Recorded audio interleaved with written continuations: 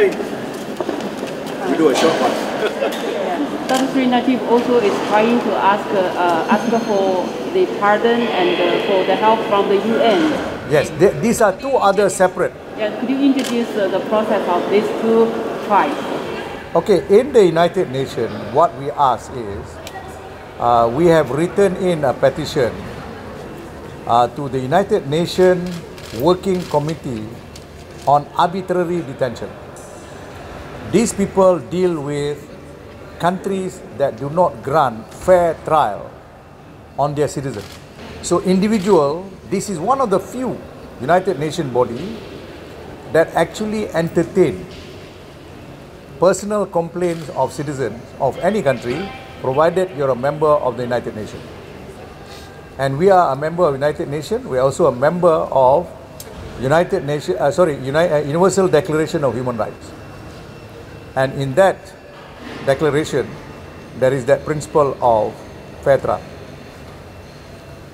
Okay? The result is on the way. Yes, they are looking at it now. And then of course, the pardon is with the king. We wait for it. So all these three things are going together. What do you think to the possibility this case to be reviewed? Could be reviewed. Chances of it being reviewed. Okay. I have always been confident of Datuk Seri Najib's case.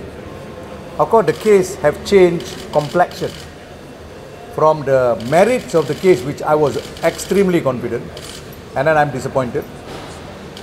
Now it is on a review. The review is on a super good reason, because he was not given a fair trial.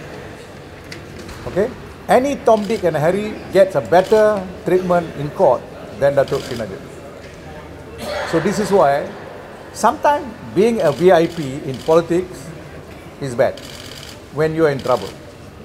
When you're not in trouble, you enjoy life because you are the powerful man. But in politics, if you fall, people keep on stepping on your head. This is what happens. So he is lesser than a normal human being, not being given the right to a fair trial. Okay? Thank you. Bye. Thank you.